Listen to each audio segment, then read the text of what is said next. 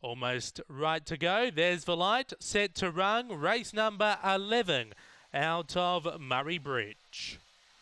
Away, Runaway Lag was fairly away as hunting a rail, but there's speed from Two Hands George. Also pressing forward Redeemer Prize with Resurgence to make a line of 3. A length and a half in Runaway Lad with Hushing Dusk and Daniel's Mercy off the back. Resurgence is on top here. Got cleared by a length the outsider of the field. Railing through Runaway Lad out wide Two Hands George with Redeemer Prize, but it's Resurgence railing through Two Hands George. Resurgence holding on.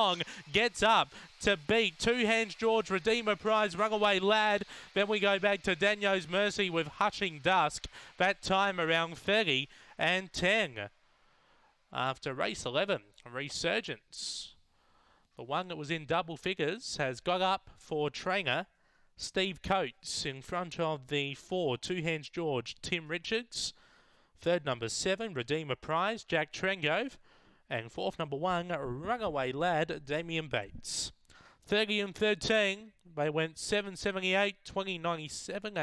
May not be fully correct there. 2471, 30 and 13 is the overall time after race 11 here at Murray-Bridge.